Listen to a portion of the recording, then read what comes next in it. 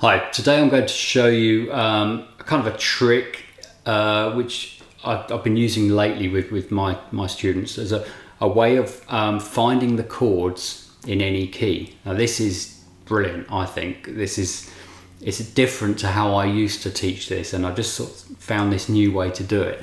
And this is a real kind of revelation for me anyway. It's a good way to explain it to people, and hopefully it was a good way for you to understand what chords are in each key.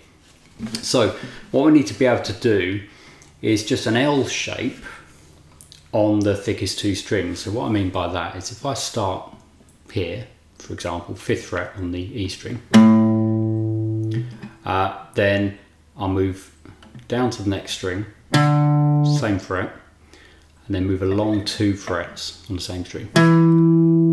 So that's what I mean by an L shape. Hopefully that makes sense. That's an L shape. So across to the next string, along 2 frets on the same string. So we've got 3 notes. Now, that's obviously easy to do, but that's the shape we're going to be using for this. Now every key, if I just talk about major keys to begin with, every major key has got 3 major chords, 3 minor chords, and 1 diminished chord. Now I'm just talking about what I call basic chords, so we're not looking at extended chords, which are 7ths and 9ths and 13ths and things. Just talking about the basic chords. So there's 3 majors, 3 minors, and 1 diminished in every key. And using this L shape, what we can do is, let's say we want to know the chords in the key of A major. So we go to A on the E string, which is there at 5th fret. Now the 3 major chords in the key of A are found here. So that note's A, obviously. This one down here is a D, and along 2 is an E. Now, hopefully you know how to work out these notes, or you know the names of them already. Even if you don't, you can still use this to find the chords of the key, but you just wouldn't know what they were called. But you can still play them. So, but I recommend learning the notes if you don't. On these 2 strings, learn them if you don't already know them. Yeah, so we've got A, D and E. Those are the 3 major chords in the key of A. So I can play them here as bar chords. A major, D major, E major. But they don't have to be there. I could play them on a piano or another instrument. It doesn't have to be played like that. It's just a way of finding them. So I could play them down here. A, D, E. But it's just clearer here, so you can sort of see it's this L-shaped thing. So they're the 3 major chords in the key of A. So remember I said there were, in every key there's 3 majors, 3 minors and 1 diminished. So to find the minors, we go back 3 frets from the A. 1, 2, 3. So back down the next. And then do the L shape again. And where those notes are, that's an F sharp, that's a B, that's a C sharp. Those are the 3 minor chords. So if I stick with bar chords, that would be this: F sharp minor, B minor, C sharp minor. Still in the key of A. So I've got 3 major chords, A, D, E, 3 minors, F sharp, B, C sharp. And then the diminished, which is the one that's used the least. You may find you just don't want to bother with this one, so skip forward this bit. But if you do want to know where the diminished is, what we do is we turn the minor L shape into a box or a rectangle by just coming up to this note. So we've got the L shape, and then you just turn it into a rectangle. So that note there, which happens to be a G sharp, that's the diminished chord. Now, diminished is a bit of a weird one, not used very much, but it's handy to know about it. So just to quickly recap, in the key of A, we go to the A, L shape, major chords, down 3 frets, another L shape, minors, and turn that into a rectangle rather than an L by going there. That's the diminished. So what we've ended up with is A major, D major, E major, F sharp minor, B minor, C sharp minor, and G sharp diminished. Now this will work in any key. All you have to know is where to start along here for your root note for the key. So let's say we're in the key of D major. Okay, so find D along here, which is 10th fret.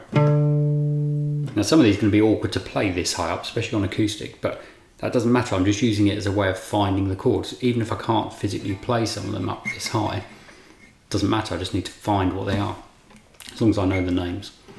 So there's D. So the L shape, there's the majors. D, G, A. But obviously I'm not really going to be playing an A like that, that's a bit awkward. So I'll probably play it lower down somewhere, I know other A's. But this is my way of finding what that chord is. D, G, A. They're the majors in the key of D. So every major key, remember, it's 3 majors, 3 minors, and 1 diminished. So I'll go back 3 frets, 1, 2, 3, do the L shape there. B, E, F sharp, play minors. And again, I could play them in other places, B minor, E minor, F sharp minor. Doesn't matter where you play them once you've found them. Then complete the L shape, turn it into a rectangle or a box, which gives you this C sharp note. That would be the diminished. So I could do it there, or there. Doesn't really matter. Anyway, you can play a C sharp diminished chord. As long as it's C sharp diminished, it's going to be the right chord for the key. Right, so you might be thinking, well, that's great, got major keys covered, but what about minor keys? Because major keys, that's only half of all the keys. So for minor keys, it's really easy. If you know how to do the major key, it's really easy to then work out the minor ones. There's different ways, but I'll just show you the quickest way. So what we need to do, let's say we want the chords in the key of A minor rather than A major. So we find A again, which was 5th fret on the E string. Do the L shape thing again. So it's A, D and E. But this time they're the minors of the key. So we're in the key of A minor. Minor keys also have 3 minors, 3 majors and a diminished. There's a little twist to minor keys that sometimes happens where one of the chords is changed, but I'll deal with that in a separate video. So for now, just think major and minor keys both have 3 majors, 3 minors and 1 diminished. So there's the A. Play the minors, A, D, E. And again, I could play them down here. Doesn't really matter where you play them. So it's A minor, D minor, E minor. They're the minors in the key of A minor. And then to find the major chords, instead of moving down 3 frets, you go up 3 frets. So it's 1, 2, 3 to here. That note's a C. And then do the L shape there. And that will give you C, F and G in this key. So they're the majors in the key of A minor. And again, I can play them somewhere else. So I've ended up with A minor, D minor, E minor, C, F, G. And then if I want the diminished, as with the major key, go to the minor L shape and turn it into a rectangle. That's a B, it's going to be B diminished. So I could play them somewhere else. I could play A minor, D minor, E minor, C, F, G, B diminished. Doesn't matter where you play them, and as I've said, the diminished is not used that much, so you don't need to worry too much about that one. Might do another lesson just on diminished chords. So that works for major keys and minor keys. You just have to remember to go back down the neck that way if you're in a major key and you're finding the minor chords. And then if you're in a minor key, you're starting here, you've got to go that way to then find the major chords. Now just a little extra thing you might have spotted with this. This means that the example I did was the key of A major, and then I did the key of A minor. So when I did the A minor key, I had the minors there and the diminished, and then the majors here. Well, if I was in C major, which is here, if I was doing the key of C major, I'd end up with the same 7 chords that I did for A minor. And that's not a coincidence, that is how it works. Every major key has a minor key that's got the same chords in it, and they're called relative keys. So A minor is the relative minor of C major. C major is the relative major of A minor. And you can see that from this, that they've got all of the same chords in them. So C major I'd have worked out like this, L shape at C.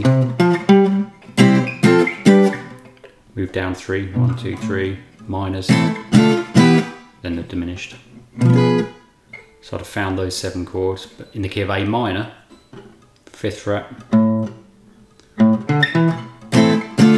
minors, up 3, 1, 2, 3, majors, and then the diminished was completing the shape, the box for the minors. I'm going through this bit quickly to recap, but hopefully that makes sense. So those 2 keys have got the same chords in, and that applies to any relative keys as well. So wherever you are on the neck, you're going to have 2 keys with the same chords in, a major one and a minor one. Right, it's a bit confusing all of this probably, so you might want to watch it a couple of times, but if you've got any questions, please put them in the comments. And if you like this lesson, then please click like and subscribe if you haven't already done so. Okay, thanks.